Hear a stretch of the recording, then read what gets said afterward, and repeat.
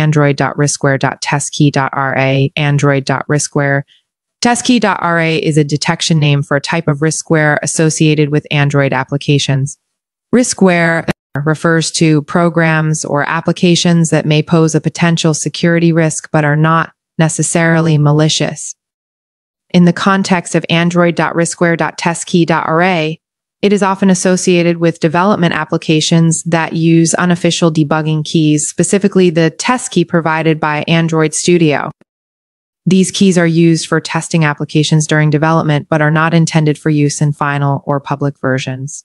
While this alert may indicate that the downloaded APK contains an application with a debug key, it doesn't necessarily mean it is harmful.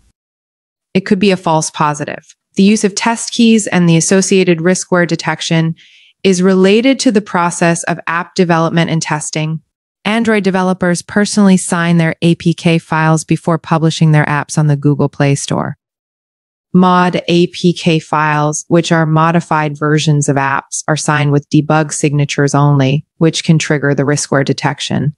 It's important to note that riskware, including Android.Riskware.TestKey.rA, can introduce security risks to a device or its stored data if used in an unauthorized or harmful manner.